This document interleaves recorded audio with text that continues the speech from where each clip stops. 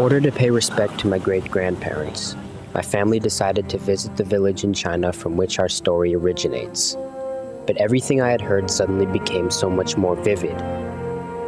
As we walked through the village, I saw the actual locations of the horrific events that always seemed like more of an old legend than a part of my family history. But now everything was real. The second house from the meeting hall was my great-grandparents'. Inside, it was damp, dark, and seemingly not far from collapsing totally.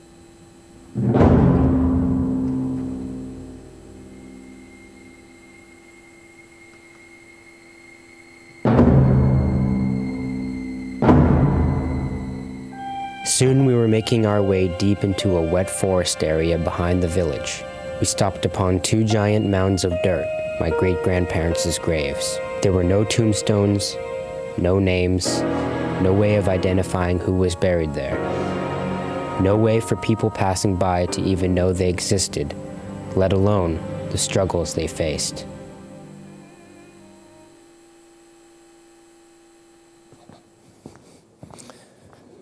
Those two mounds of dirt hidden in that forest in China means everything to me. All my DNA lays in those two mounds of dirt. Those two mounds of dirt that have no name, and my fear is that they would disappear very soon. But those two mounds of dirt also represent something very, very important. Oh, let's go back one, sorry. And that's this. It's about transformation. And if I could change the T on technology and TED, I would change it today for you on this very idea that Mark brought up already, and that is transformation. So this is a little bit of a story about my personal transformation and my family transformation, which brings me on this stage today to be in front of you. So that transformation took me here. This is where I was born, 1135 North High Street, Columbus, Ohio. This is a laundry. Most of you don't even know what a Chinese laundry is today. Charles Wing Laundry and Dry Cleaning. So I grew up in the back. My dream back then, in the transformation days, my dream was to have a living room. My dream was to have a sofa. My dream was to have a bedroom. So I grew up in this little space with no heating and no insulation. And I grew because I stepped outside and I saw wonderful things like this, objects of design such as this DeSoto, and that's how I learned how to speak English. So I would watch TV, recognize the commercial, go outside on the street corner, and identify the cars. So that's my love of cars today, is because it was through the automobile that I learned how to speak English. Recently, though, I had the great horror and honor of living through and seeing the beginning of a spiritual transformation.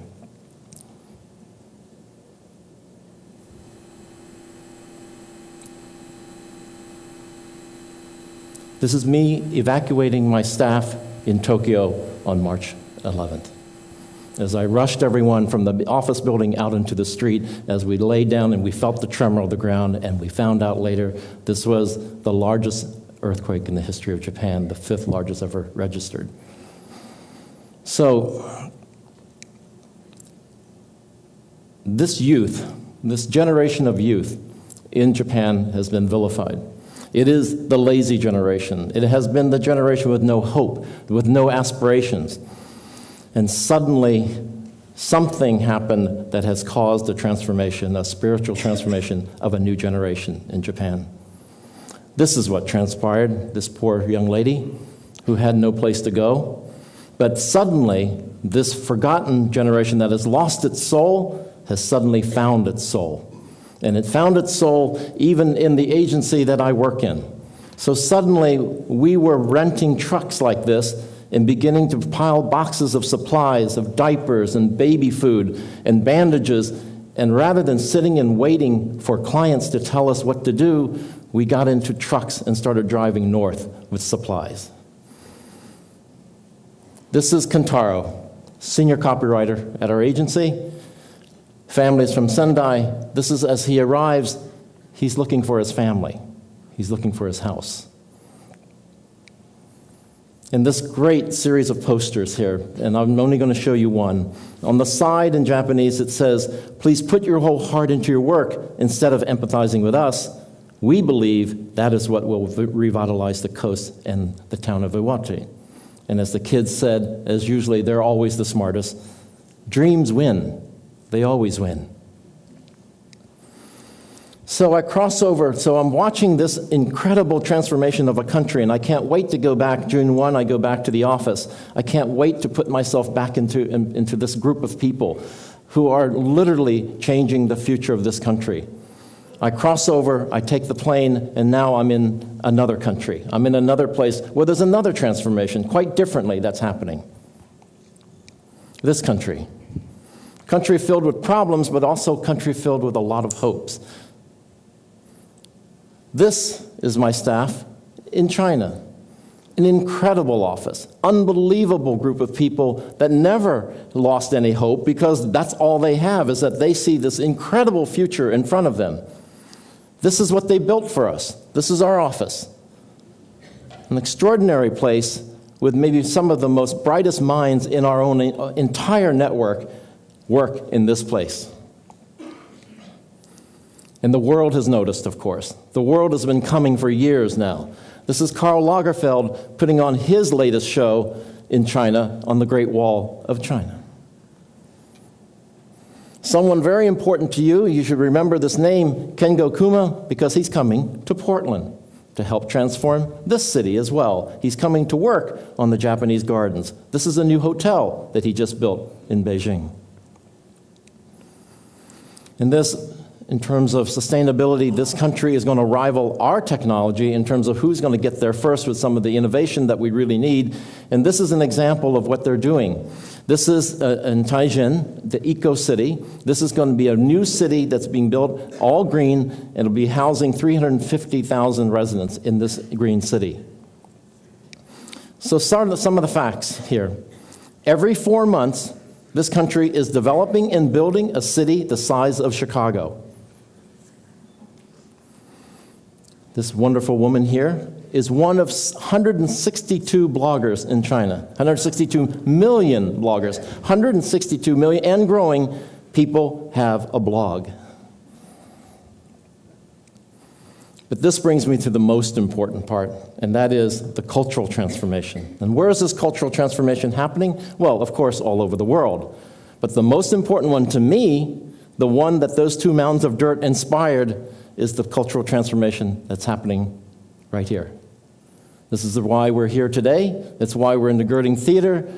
And this cultural transformation that's happening in this city, the city that we love so much, is happening because of many things, but obviously because of all of you, everyone that's here today, but partly because there are many burgeoning creative corridors in this city.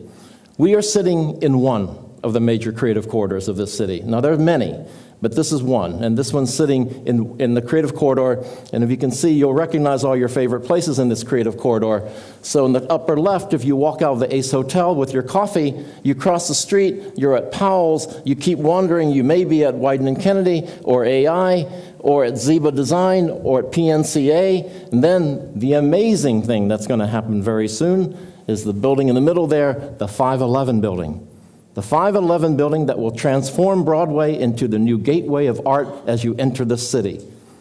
Now, these plans are still being developed. Brad Clofield is the architect working on this project, and the excitement around the opportunity of that corner and what it's going to do for this city in the creative corridor is amazing. Of course, there's already great successes, the craft building and all the wonderful galleries there, new design centers, new design firms. There's the lower left one that just opened months ago on the park blocks. And the magic of the park blocks will be developed as the 511 building is the shining star at the end of those park blocks. Keep going through Chinatown, where I'm involved, and then the middle one I'll talk a little about later, and then, of course, we go to the end of the creative corridor, this creative corridor at least, over to the U of O and the new College of Oriental Medicine. So the project that I'm thinking about here as part of the creative corridor is this project. What did those 2 mounds of dirt really mean to me? Well, I'm trying to bring the essence of that dirt, something within that mound of dirt, to this city that we all love. And I'm trying to bring it here in a place that represents my version of China, perhaps the closest that I can get to it, and that's this corner. That's the old Grove Hotel on the corner. So our partners, including Alex Calderwood, who is the co-founder of the Ace Hotel, myself, my wife Janet at the Studio J, and the Goldsmith Block Partnership, are hoping to take over this block here on Burnside, between 4th and 5th, which is the entrance to Chinatown. So that inspiration that happened long ago in terms of those mounds of dirt in China, I'm hoping to bring that DNA right here in this city and see if we can't bring something magical here as well. So the Grove will be a hostel. This is a proposal, so wish me luck, but presentation's coming up. You're getting a sneak preview.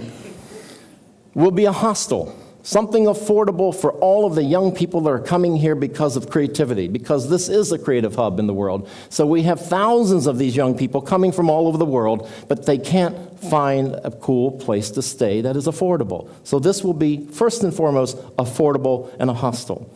The other thing about a hostel that's inspirational to me is the idea of a communal kitchen. The communal kitchen where you cook up, your food because you can't afford to go out and eat in the fancy restaurants. This communal kitchen will cook up ideas. It will have a gallery. It will be inviting and putting together creative people from all over the world and mixing them with you, the people of this local community.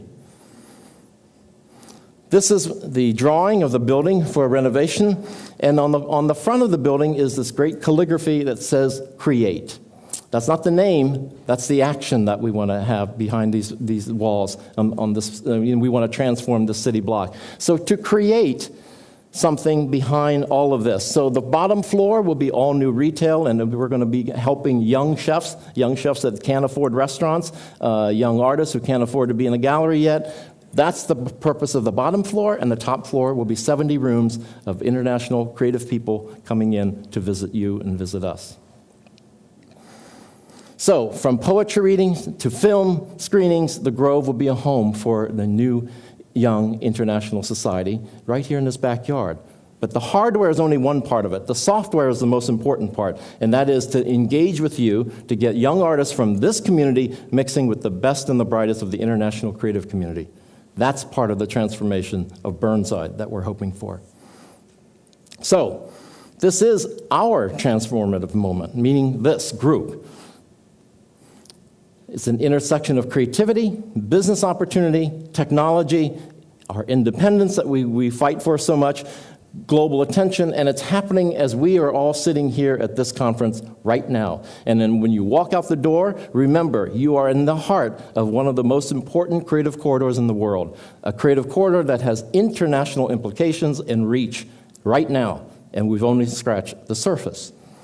Imagine if this creative corridor would dare enough to reach across the river and work with other creative corridors and bring all the forces together. So, some words of caution. I see a lot of people out there who are in the creative business. We talk a lot, creative people. We get up on a soapbox. We challenge our clients. We bash them for not taking risks, for not spending enough money, for not daring to do this. But you ask the creative people to take a personal risk? Oh, no. Can't do that. I have this juicy job in China. It's unbelievable. Oh, no. I don't speak the language. I don't travel well. It's unbelievable. So I'm calling upon all of my peers in the creative business to really step it up and really to live by what the kind of fail harder, philosophy that we all think we should be living in. The other danger here, well, first of all, why that change? The speed of change demands reinvention in order for all of us to stay relevant. The day, young kids coming out of school today, they will be going through 3 or 4 career changes in their lifetime, in their career. The idea that you have a job forever or one career forever, that's over. You are going to have to reinvent yourself throughout your career, and that's no different right now for all of us. The purpose why I think we're all here at this conference is to take those first steps of reinvention, and that's the first part of transformation. And what's dangerous in the water that we drink here in this fair city? This part. If it weren't so true, the idea that young people come to this city to retire, it'd be funny. So where's our aspirations? And where does that aspiration go a little higher to inspiration? And rather than simply settle on creativity, let's think about imagination, which is the next thought higher. So this is very, very much a part of the wonderful aspect of our community, but it's also the biggest threat to our ability to transform.